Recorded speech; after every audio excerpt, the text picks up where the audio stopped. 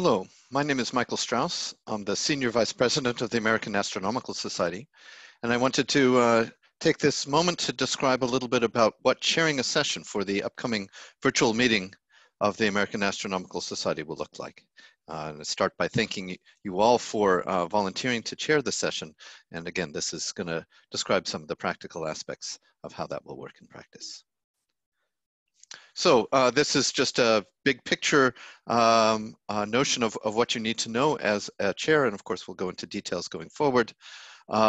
You will have a list of, and maybe have already received a list of the speakers in your session, we ask you to reach out by email to each of the speakers, reminding them of the session and asking them to log in perhaps 15 minutes beforehand. There'll be a practice session to make sure that all connections are in place. And you and all the speakers will receive emails a week, a day, and an hour before your session, giving you access information to the session. We'll show you how that works. Unlike AAS meetings where we're in face-to-face, speakers are not uploading their talks beforehand, but rather all the sessions are using Zoom, and each speaker will share their slides via Zoom in turn. While the session is going on, there will be technical staff available, and you can communicate with them via the chat window within Zoom to help with technical problems or anything else like that. As we'll describe later, the audience will not have access to chat, but rather will be asking questions via a question and answer function within Zoom, again, separate from chat. As session chair, you'll be responsible for keeping the session and each speaker on time. And it's crucial, of course, that you keep to the listed schedule, and we'll describe that in a bit. And then again, the question and answer period will be done via the question and answer function. All the session attendees, those who are not speaking, will be muted, but they will write their questions into the question and answer window. And as session chair, it'll be your job to select which questions to ask. You will verbalize those, read them out loud. So again, you and the speakers can unmute yourselves, but the audience members themselves are muted throughout. So just a few things to get your head in the right place. There's things that you want to do in preparation. You want to visit the website with various training and resources information. Make sure that you have a good internet or telephone, if you're using telephone connection for what you're doing. Make sure that you're in a quiet and comfortable place that you'll use throughout. Make sure that you're familiar with Zoom, which is what I'm using now to record this session. Make sure that you're able to log on to the AAS website. Make sure that you have familiarized yourself with the abstracts of all the talks in your session. And if you're listening to this webinar, you're already attending one of the speaking training webinars listed below. To log on, the instructions that are written here are for all meeting attendees. You'll sign on to the virtual meeting portal using your AAS username and password. For those who are not AAS members, we'll have a separate username and password for the purpose. The link is there, my.aas.org/services/AAS236. As a chair, you are also a meeting attendee, and so we'll be logging on that way. But for your session itself, you will log on separately, which gives you the direct access to the slides and allows you to unmute yourself. And you'll get a separate email for your session only, which you will need to keep that straight. We'll describe that a little bit further going ahead. So this is what it will look like when you first enter the meeting portal.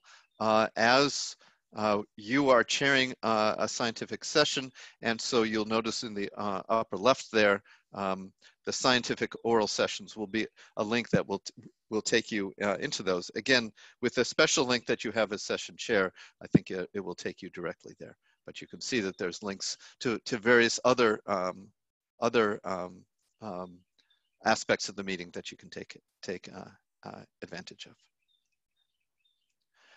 So some of this is repetitive, but the responsibilities as chair, and those of you who have chaired AAS sessions in the past or been to AAS meetings and seen it go forward will be familiar with this.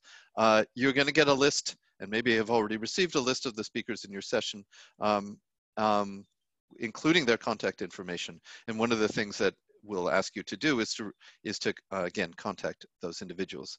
You will get an email from the AAS meetings. It will look like no reply at zoom.us that will give you the detailed link how to access your session. The speakers will get a similar link. And again, everybody, speakers plus you as chair, are expected to check into the session about 15 minutes prior to make sure that all connections are in place. And a key thing to keep in mind is that people will be coming from a variety of different time zones. All the times are listed in Eastern Daylight Time, so make sure that you have the time zones straight. For each talk in turn, you'll introduce the speaker, to give their name, their institution, their talk title. Again, the chat window will be the way that you will communicate between the presenters and yourself, and the technical support that you'll have to resolve any problems. But the question and answer window will be the questions from the audience.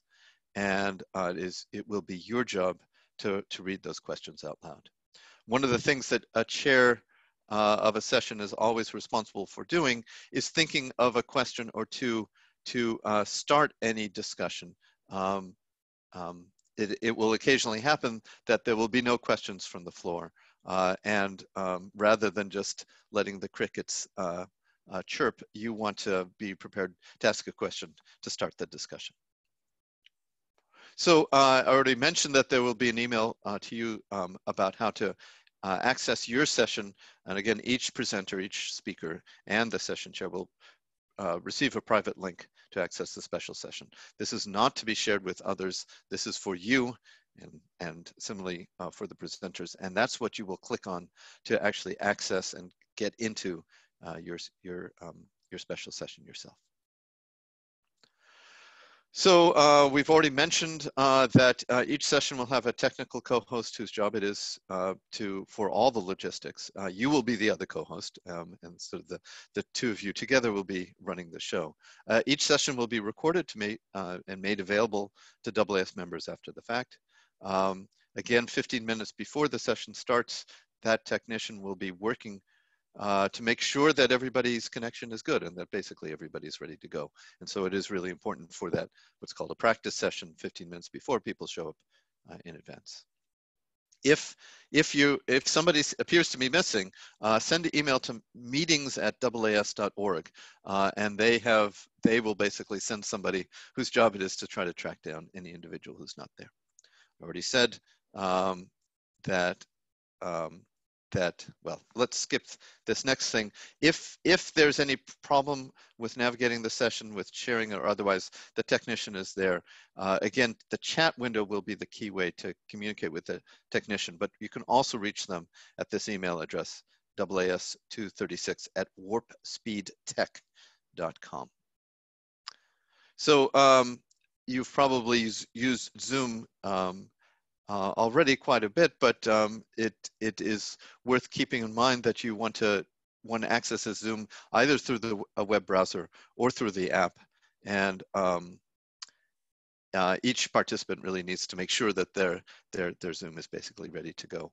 One detail, because each person will be sharing their slides in turn, and so what they see, what the audience sees is the same thing that the speaker sees. The keynote presenter mode or the PowerPoint presenter mode is not going to be available unless you've set it up with double screens or something like that. So we recommend that speakers, if they're reading notes, for example, have those printed out or again available on some other screen. So here's what you and the speakers and the tech help will see for the screen sharing. So again, this is not what the audience will see, and the audience will not have the opportunity to share the screen, but for each speaker in turn, they will unmute themselves and then click on the share screen button, the green button on the bottom, to share the specific window that they want to show. And what that then does is brings up a window or a choice of windows of the various things that might be on your laptop to select the screen that you want to share.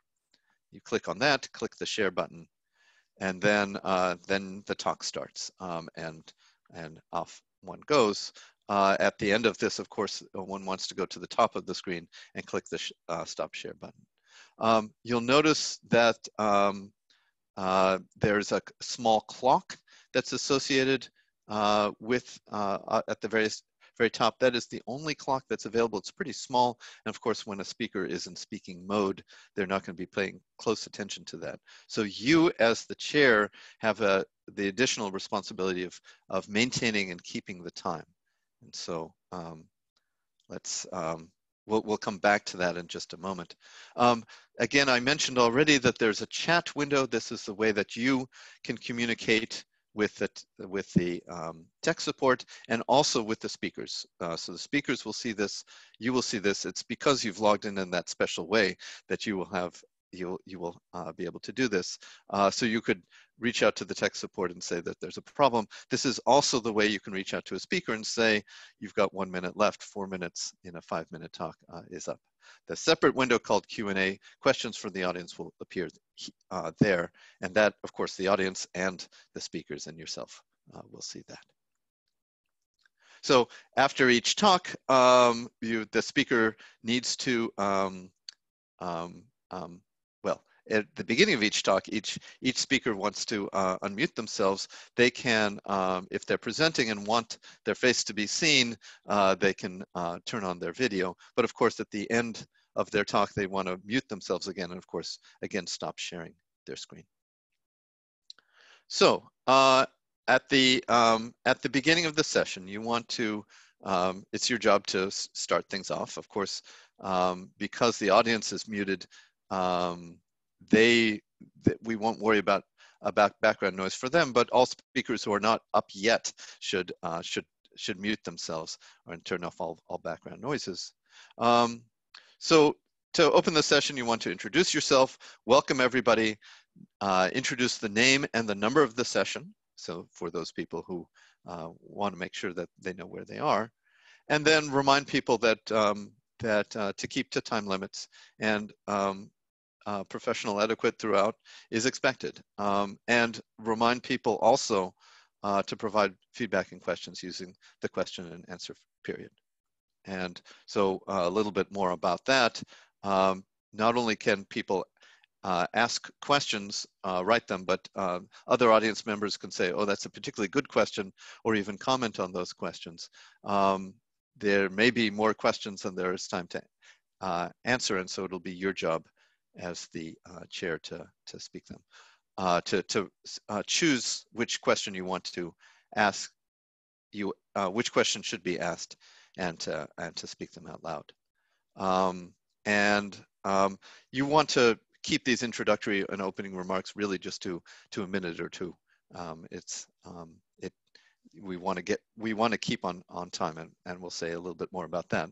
But what you as chair will want to do is have a separate timer, either a cell phone app or your watch, or whatever is most convenient for you, so that you can keep a close mark on the time. So speaking of the time, most oral sessions will be 10 minutes long, which is to say 5 minutes for the presentation, 3 minutes for the question and answer, and 2 minutes for the transition to the next speaker. Some people are giving dissertation talks that will be marked on the list of talks that you have. They have 15 minutes for the presentation, and then 3 minutes for questions, and 2 minutes for transitions. Those are the regular parallel oral sessions. For special sessions, those are arranged by the organizers, and for plenary sessions, it's a few minutes of introduction, then 40 minutes for the plenary session, and then whatever time is left over in a 50-minute block for questions. So staying on time is really quite important. We have many parallel sessions going on at once. As you know, people will look at the schedule and hop from one session to another as they try to get one talk or another. That means that they are taking seriously the times that are listed for the start of each talk in turn, which means that you are responsible for keeping the session running according to the schedule. We'll do everything we can to avoid holes in the schedule. I think if someone withdraws a week before, a few days before, we should be able to fill up those holes and readjust the schedule. But if somebody simply doesn't show up, rather than just moving forward with the next talk, which of course would throw the whole schedule off, use that opportunity to have some discussion. It'll have to be led by you verbally, but the people in the audience will have to use the Q&A button. Again, we hope that, and we don't anticipate many holes in the schedule. So we think this will be a fairly rare occurrence. So, and certainly do not change. Not only should you not move talks earlier, but do not change the order of the talks. Again, it is your job as speakers to keep people on time, is to alert people, alert the speakers of the time, and again, it's your job to keep an eagle eye on the time going forward. So to say a few words about that, use the private chat window to signal to the speaker 4 minutes to go. This, again, the chat window will be seen by the speaker and not by the audience. 4 minutes, I'm sorry, 4 minutes are up, meaning 1 minute to go for a contributed talk, and at 13 minutes, 2 minutes to go for a dissertation talk. And they, again, a button will light up, and that they will see that. They should, if it's now 5 minutes or 15 minutes and the speaker is not clearly wrapping up, it's time to say again, your time is up, and please finish. If they really will not stop, and this does happen occasionally, well, you have to be a little bit more aggressive. Unmute yourself, and you can interrupt them and say the time is up. Usually people will be very good at that point, and you will not have to be overly aggressive there. But again, the spirit of this is to keep on schedule. So again, this is somewhat repetitive, but if the question, if the questions finish a little earlier, then think of another question, continue the discussion, or just wait until the time for the next person to speak comes along. So all AAS attendees have been advised, and indeed I think have formally agreed to the AAS Code of Conduct. But it is your job as chair of a session to enforce those ethical standards. So one can imagine that occasionally inappropriate question is asked via the Q&A window. As chair, you have the prerogative to select which questions to ask. If there are questions that are, I mean, probably the simplest thing to do will be to just the first question that comes up, read that one out loud. But if there's a question that seems inappropriate, bullying, off topic, or otherwise not appropriate, it is completely within your prerogative to skip it. And if it really looks seriously problematic, you can and should say something to the effect of, this question is inappropriate and we are skipping it. One thing that you can do, and is always, I already mentioned that you should reach out to the speakers beforehand, a few days before, reminding them, saying you're looking forward to the talk. Make sure that you know how to pronounce their name, and if that's unclear, you might ask them that specifically in the email. Of course, again, when you introduce each speaker, provide their name, their affiliation, and the title of their contribution. We've already mentioned that the questions will be asked through the question and answer period. At the end of question and answer, you thank the speaker again and start the transition to the next speaker. And of course, at the end of the whole session, thank all the speakers for participating, and then you can formally close the session. So any speaker, and especially people earlier in their career, are likely to be nervous, and so do be aware of that. Be kind in every way that you can. And one kindness that you can do is to seek people out after the talk. There is a networking lounge. It's all done virtually here, but there's a networking lounge where you can find other people at the AAS, and you can go out of the way to try to engage speakers that were in your session and you know, tell them that was a good talk, or perhaps also send them an email after it's all over, just thanking them for their presentation and saying that you enjoyed what you heard. These things can be a big deal for early career astronomers, but indeed those of us who may be a little bit more senior appreciate those things as well.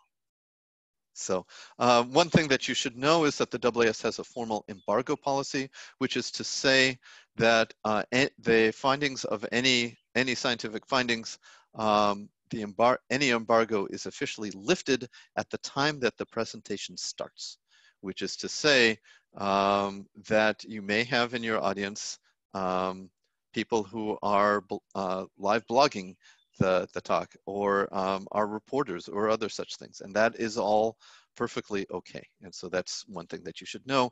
There's a full link to the detailed embargo policy if you're curious about that. So that's basically it. Thank you so much for volunteering to chair. Should we find ourselves doing a virtual meeting again, we'll be recycling these slides. Any suggestions on this presentation, or for that matter, suggestions on improving the meeting format overall, are welcome anytime. You can send it to any of the three of the AAS vice presidents, myself, Michael Strauss, Joan Schmeltz, Jeffrey Clayton. You can see the three of our email addresses here. Thank you so much.